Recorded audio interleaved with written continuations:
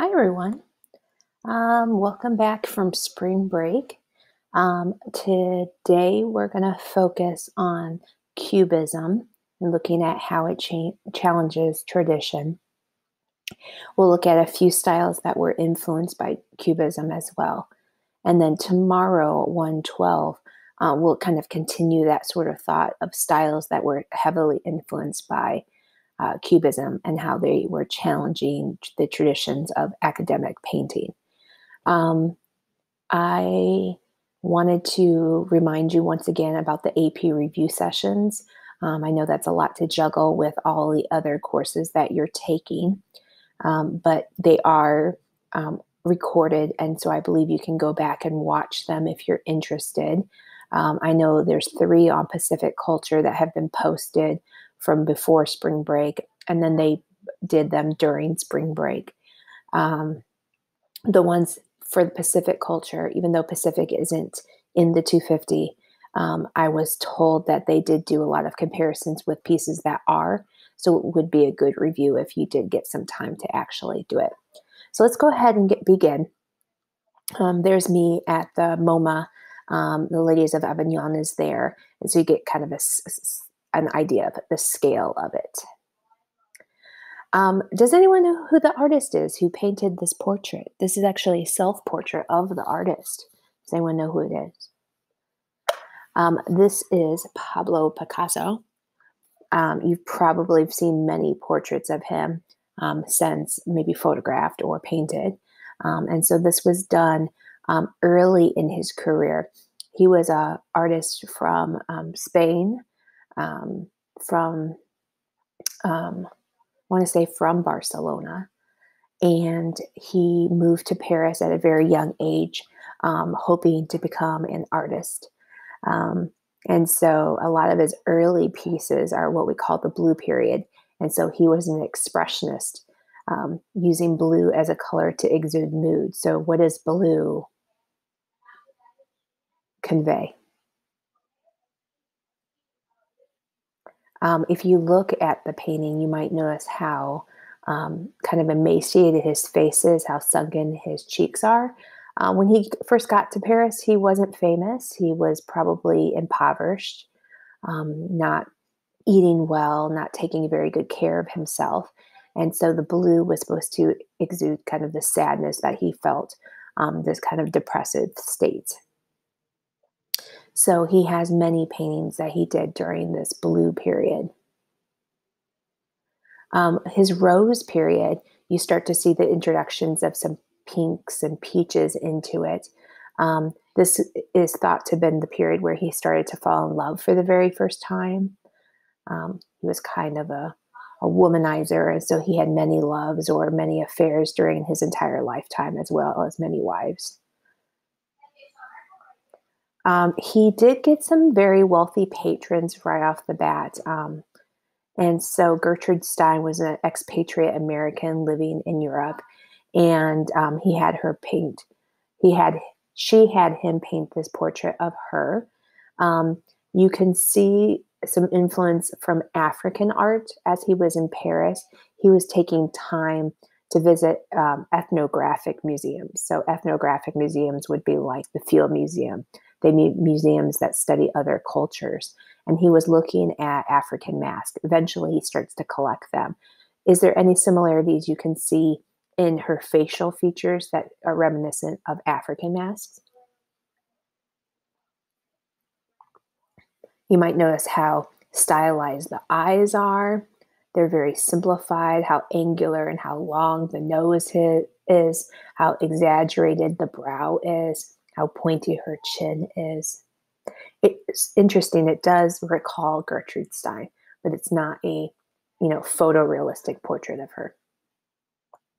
Here's an example of him young with his collections of African masks and African objects that he started to collect. Right? So let's go ahead and just look at Cubism. Cubism was a very influential early modern art movement. It really dominated the first half of the 20th century before World War II. It was based on geometric shapes where the shapes are often broken altered and then reassembled to create abstract forms. It was influenced heavily by people collecting African masks, looking at masks in museums, the geometric nature of them. Painters like Cezanne, who we talked about already, about how he really was the father of the modern artists. Looking at people like Einstein, looking at science of the day and how could art convey really complex concepts like space-time, quality of reality, that sort of thing. That kind of led to the ability to be able to see things in multiple directions. Like you could mix views, so you could have top, front, side, bottom, three-quarter views all in the same artwork. Very similar to like Muybridge in the photos and how he would show action. We also have the invention of things like X-rays and radar, so people could start to see through things and be able to understand what things look like and how can we show structure. And there were many different types of cubism. There's facet or analytical cubism, synthetic cubism, as well as collage cubism. And collage really is just a fancy version of synthetic. So that leads us to our Ladies of Avignon, our number 126 by Pablo Picasso. We already did a comparison when we were in the African unit, so you do already know some things about this painting. A little bit of context.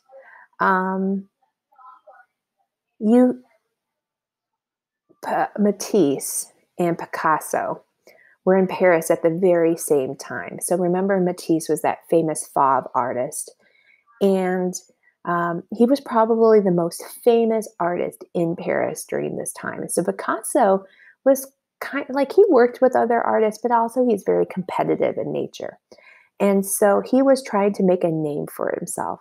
And so when he would see images like The Joy of Life, he would try to actively rebel against them. So by looking at these two paintings, can you compare how the styles are radically different from each other? What is their mood? Look at the color choices. Think about the style.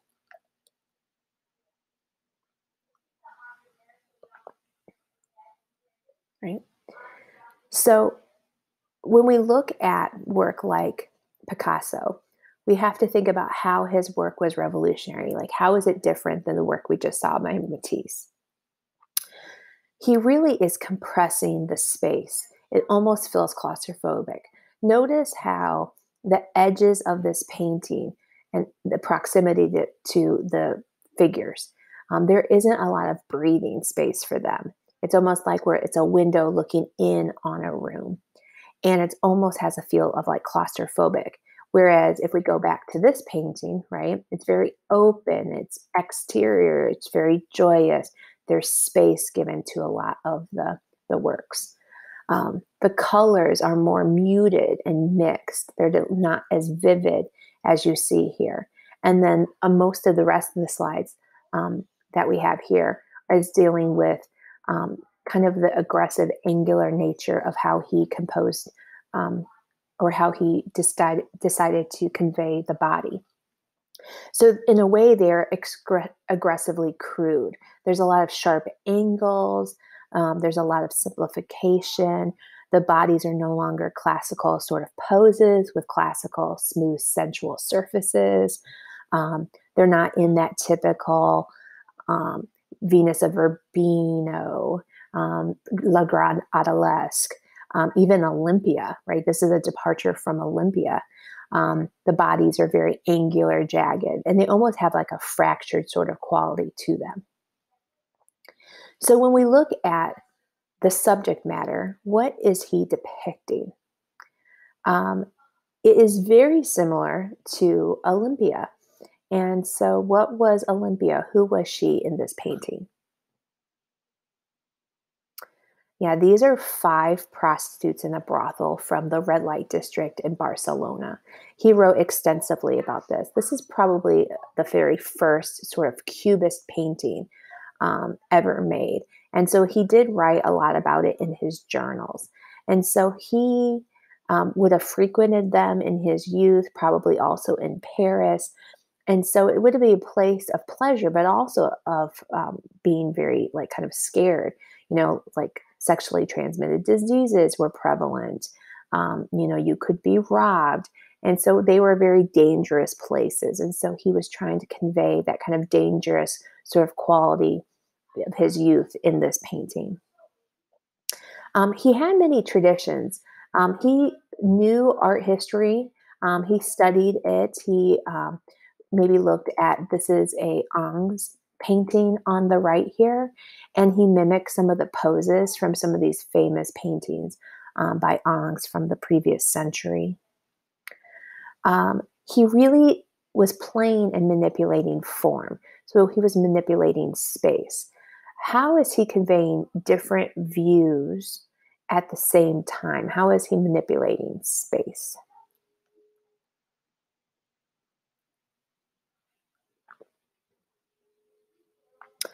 When we look at this painting, I wish was able to use my pointer, but we'll try to use the cursor as best as we can. When you look at it, it's almost as if we're looking at the scene from at least two different vantage points. Let's start with just the center. These two ladies in the center appear to be reclining. They're laying on top of a bed. So here we have the sheets, right? We have the sheets covering up part of their body. And so they appear that from like where a bird kind of hovering above the bed, right? So it's this top sort of aerial view. But then we have this figure over here appears to like be pulling back a curtain and walking into a room. So, like, how do you walk into a room when you're looking at it from this angle? So, here he's decided to use a traditional sort of like side front view, as well as using it for the figures that's seated on the bottom right, as well as the one that is in profile on the left. And so he's mixing these top and side views together. And then, if you really pay attention, he's also doing that with the facial features, almost like Egyptian painting in a way. And so, for the eyes, we have our eyes in front views, right? So we see the two eyes, but then we see a profile nose and a frontal mouth. And so he's combining and shifting our different angles here. Um, he also, right, was very much influenced by how we paint. Cubism is often thought to be a very formal painting style. So if you remember when we talked about formalism versus expressionism, formalism is about the act of painting. And so he would have looked at people like Cezanne and how is his work formal? What is he trying to emphasize here? A lot of people look at Cubism and think it really is about manipulating the space. It's about that kind of angular, sort of fractional space. How do I distort reality? How do I rearrange? How do I compose? It's about composition. It's about brushwork. It's about the fractured space. It's not necessarily about let's depict five prostitutes, but we do get some emotional content as well. I think that is an issue that we often have with things is that maybe there was an intention, but underlining now with some time and space, we do have some interpretations. And so it goes back to what his writings that I know many of you guys comment about on your essay questions about how he once had an image of a doctor in this piece and he cut it out. This idea of this fear of catching some sexual transmitted diseases from this woman. There is an emotional sort of concept to this as well. Also, kind of going back, we know that he wasn't just influenced by history, he was also influenced by African masks. And so he painted in a very angular, sort of distorted style.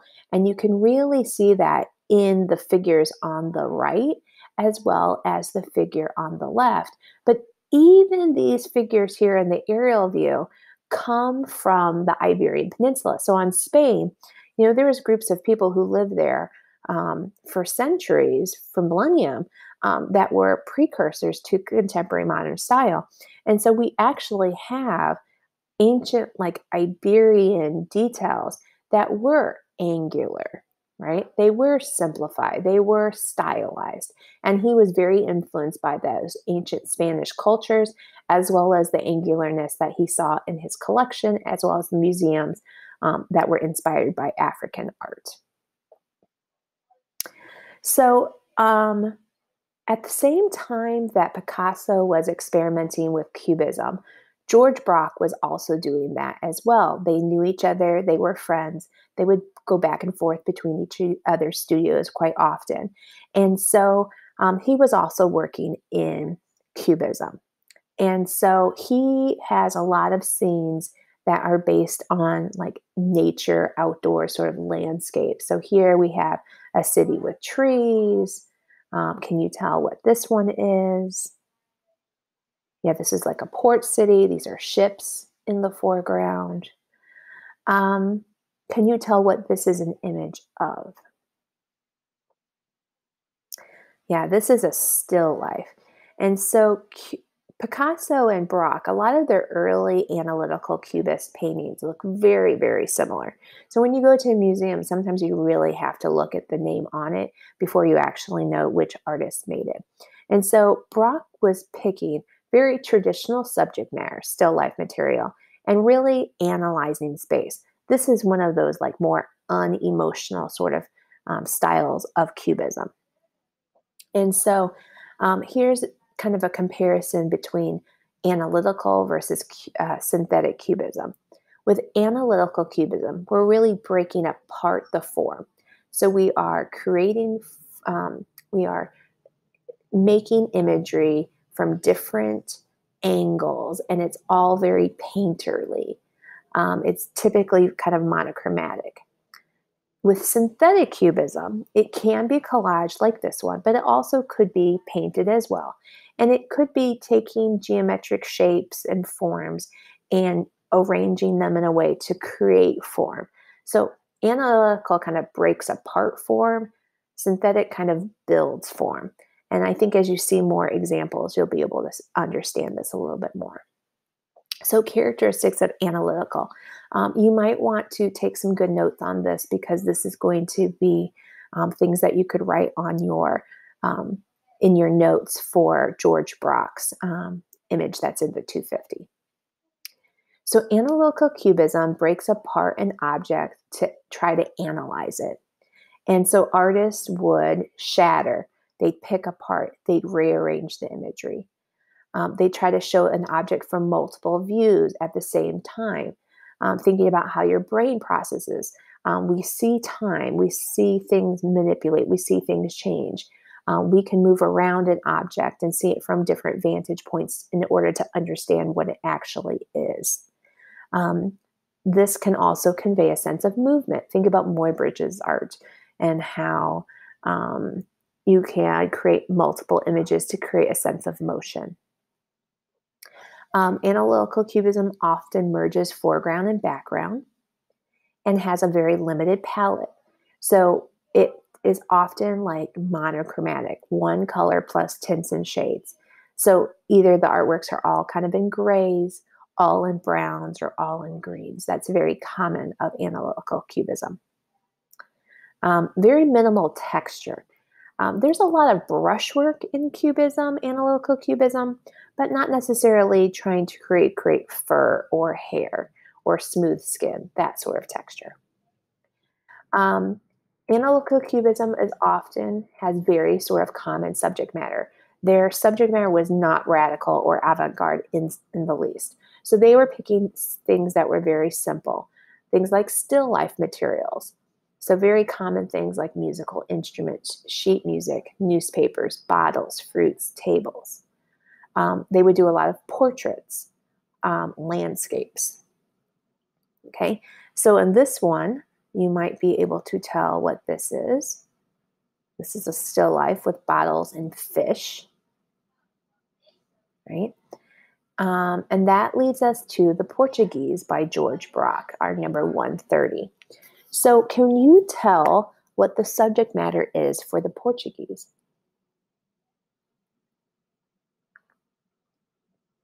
This is based on a Portuguese museum that he saw playing in a bar in Marseille. And so if you look really carefully, you can find the musician. So if we look up here at the very top, you can see his nose, right? You can see his eye, see his mouth, right? Maybe this is his hair. Kind of looks like he's wearing a chef hat. Always cracks me up. And then we look down and maybe some shoulders here, chest, arm. And then here we have his guitar, right? We have his guitar. So let's look at some of those characteristics. Once again, notice how the color is all monochromatic. This one is made out of what color? Yep, made out of browns. And we have light and dark versions of those browns, right? You can see how he uses lines to kind of fracture the space. If you look here in the eye area, it's almost like we see the eye once, twice, maybe even 3 times, right? So we have multiple views, multiple images of the same thing, right? Got our nose and our mouth. So the mouth is kind of like a frontal, the nose is in profile, right? We have the change in value once we hit a line. You see evident brushstroke. Notice how it's very painterly, so it's visible. It's not trying to recreate, texture in to say the least. So he's really analyzing, distorting the form. So here's all those different things. Oh yeah, he's using a very common sort of subject matter of a portrait as well.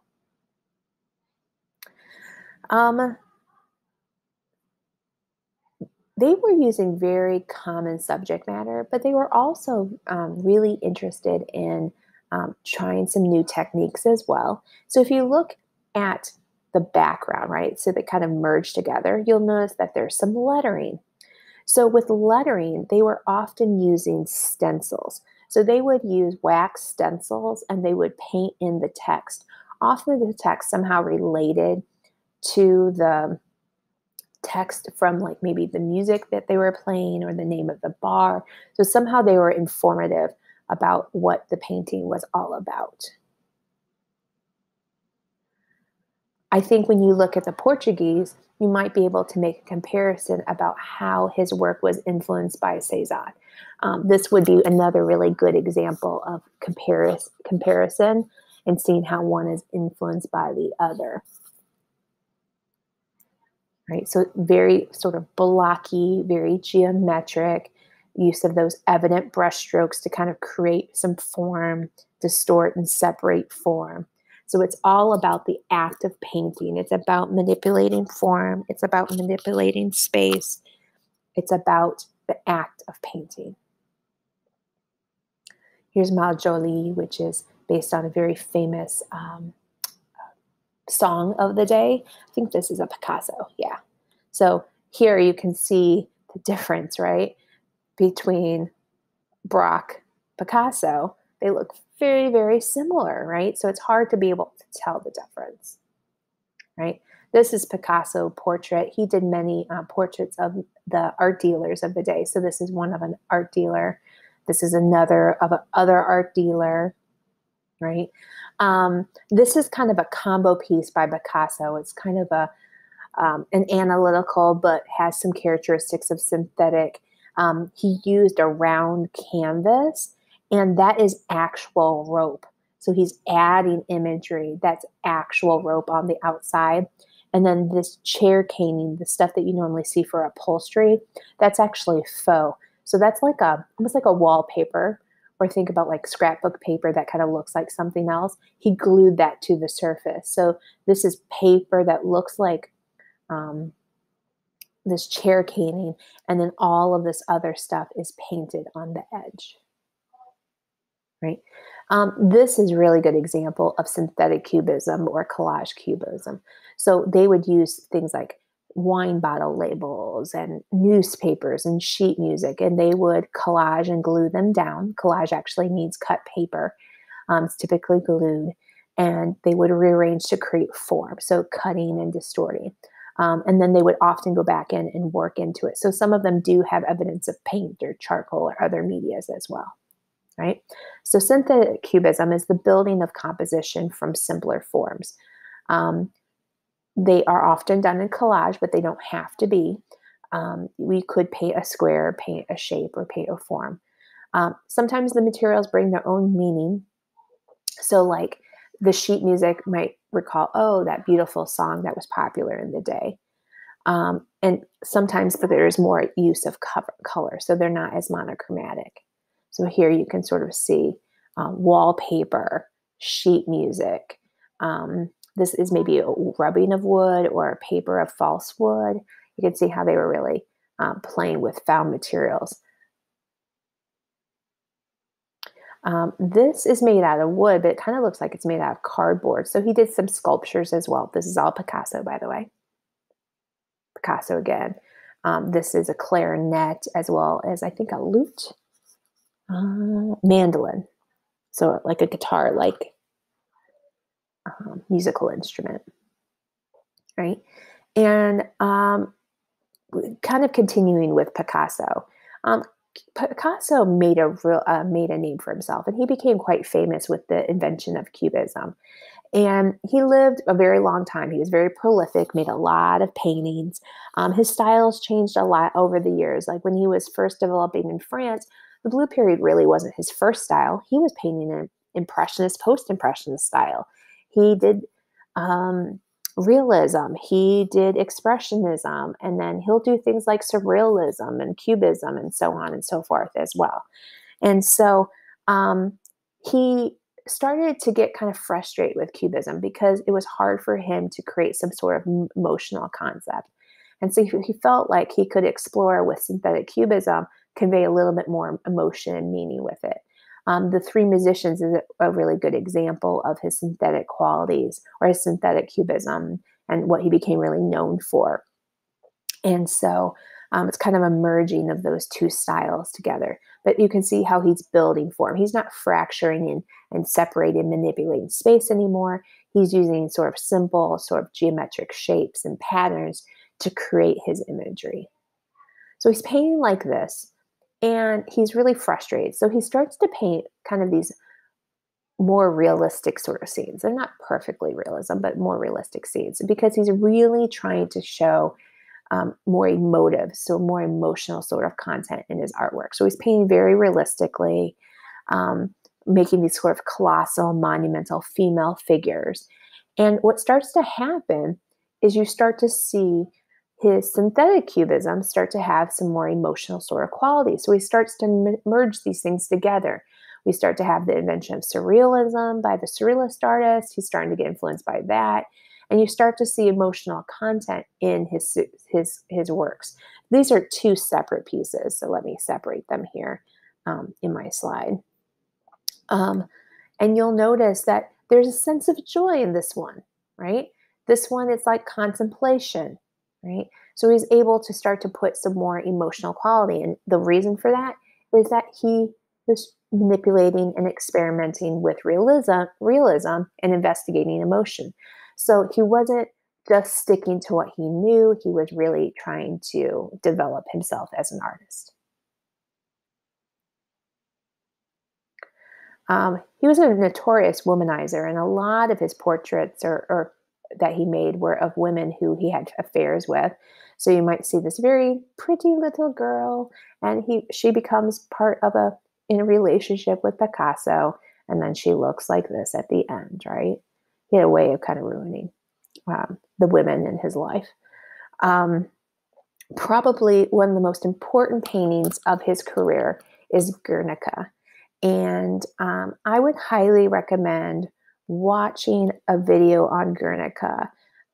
This one, oh, it's rather short. We'll go ahead and watch this here.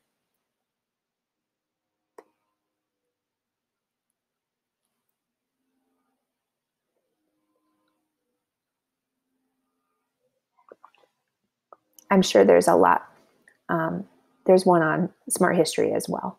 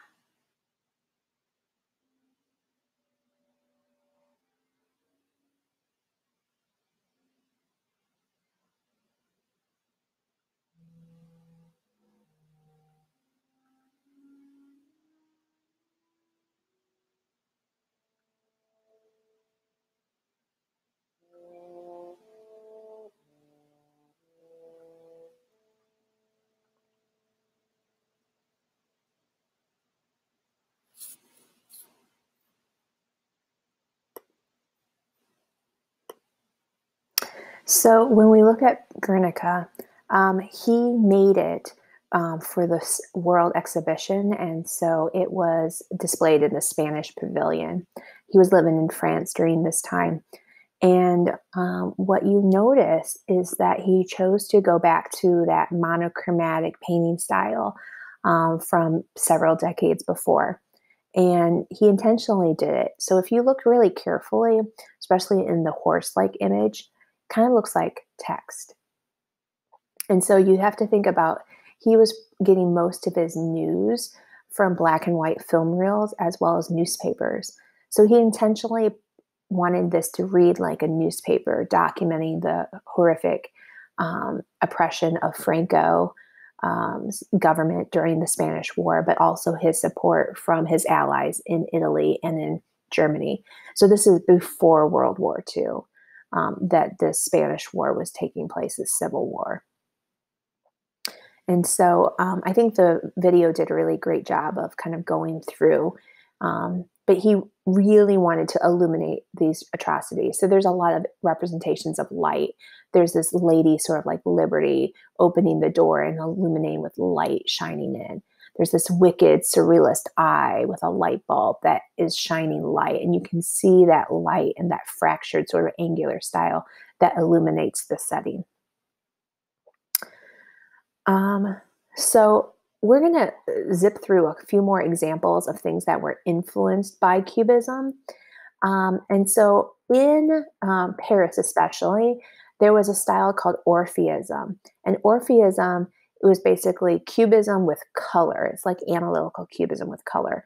And there was some non-objective art being produced during this time. So art that doesn't look like real things. The Delaney's were really good examples of this. This is Robert Delaney's image of the Eiffel Tower. It almost looks like it's like coming alive, right? So that fractured analyzing of space makes it feel like it's almost like walking across the canvas, but very bright, sort of luminous red color. Here's another example of his painting. So this is Robert Delaney. This one is about aviation. So you still see Paris, see Eiffel Tower back there, but can you find elements of aviation? Right, we got a plane, another plane, propeller over here, right? Something's going on over here. And then maybe the circular fractured sort of space represents the action of those propellers as they move and lift the planes. Sonia Delaney was his wife, and she painted a lot of works too, but she was a very famous fabric designer. And so she designed a Citroen, a very famous, let me make sure, am I right? It's a Citroen? Oh, yeah, car. She actually helped design a car for women. And so the paint was designed, or the paint job on the car was designed by her, and then as well as the driving outfit. So you would wear this outfit as you were riding in your car. Here's some examples of some of her fabric designs. Purism also comes from Cubism, and it has kind of a machine sort of aesthetic to it. It's very much clean and precise, like machinery. Robert Leger, it looks like that in English, was very famous for this. So he did this street scene. You see a lot of emblems of street life. You see roads. You see signage, right? You see posts. And so kind of this fracturing and analyzing of space, but once again with color. Here's his nudes reclining. Futurism was a German style that was very much inspired by Cubism, and it really wanted to show the motion of time and space. It really praised industrialization, so the modern age, steel, speed, virtues that were kind of revolutionary during the day. Some of the futurist artworks are quite interesting, but there was kind of a dark side to it as well. This is during fascist time period in Italy. And so they were often rallying about the virtues of violence and war. A lot of these artists thought that if humans built these machines that they could get rid of lessers. So kind of horrible sort of concepts. Um, but a lot of the artists were just inspired by Cubism, and so they'd start to make artworks that were based on light, color, sound, and speed. They are much inspired by Filippo Marinetti's teachings, and believed that machines were good, that they would help with prosperity. So this one is actually from your textbook. Can you tell what this is an image of? This is a speeding train with armor, like soldiers on the top. So this is like an aerial view of a train going farther back from us. And then you see armed soldiers with rifles pointing out to the hillsides. So kind of the essence of war and violence. Here's the bicyclist. This is Bocchini. Let me see. Yeah, Bocchini. So this is the bicyclist, excuse me. And so you see it's not about the bicycle, it's about the action of the pedaling and moving through space. Very much an analytical sort of Cubist inspired piece with some color, right? Here's the soccer player, that's my husband. This is also at the MoMA, right? This is the city rises, so that kind of idea of industrialization is kind of represented by these big giant horses, like horsepower, right? Kind of a sense of aggressiveness, sort of violence, right? This is an example of a futurist painting, and this is actually Bocchini as well, so the painter Bocchini, and he was inspired by the victory of Samothrace. He said that a roaring car was much more beautiful than it, that this was too much rooted in classical sort of tradition. And so when you look at this figure, you can see where it looks like it's kind of moving in the wind. It's almost like the skin is kind of peeling off from it. It's kind of fractured and sort of distorted, but it has this kind of machine quality to it. This one's at the Art Institute, and this is by Duchamp's brother. What's his first name? Raymond Duchamp.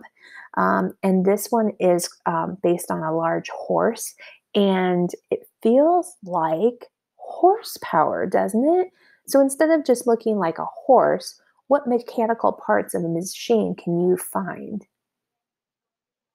See, it sort of looks like pistons and levers, right? Cubofuturism is kind of a combo, and this was a Russian art movement that was based on industrialization, and so it would kind of try to combine. You can see that it has a lot of influence in Cubism and those bright sort of colors of, uh, you know, excuse me, futurists and so on, and Orpheism. Okay, so that's where we're going to stop for today.